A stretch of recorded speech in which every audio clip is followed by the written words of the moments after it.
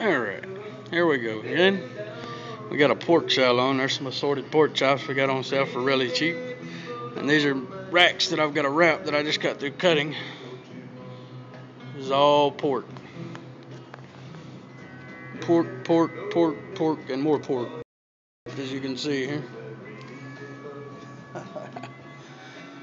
The bandsaw that I cut it on. You can see it gets pretty nasty in here. It's a little loud. Makes a mess. Yummy. Oh, and another rack that I've got to wrap that I just got through cutting. Combo packs. Trimmings from the beef cutting today. Fun stuff. We turn that into hamburger later on. And this is where we keep the meat. It's already cut and wrapped and put up. There's lots and lots of this stuff, man. It's an everyday thing. These racks get emptied 2 or 3 times a day and we refill them. Busy store. Always plenty to do. Always.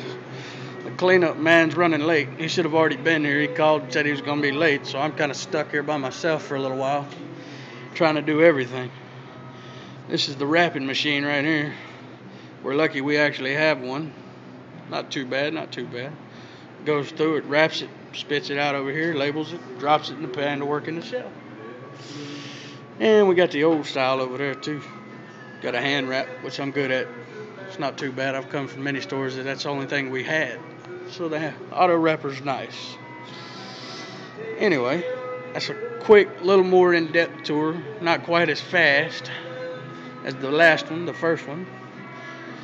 I'll cover some more whenever I get a chance. Hope you're enjoying my videos. Thanks for looking.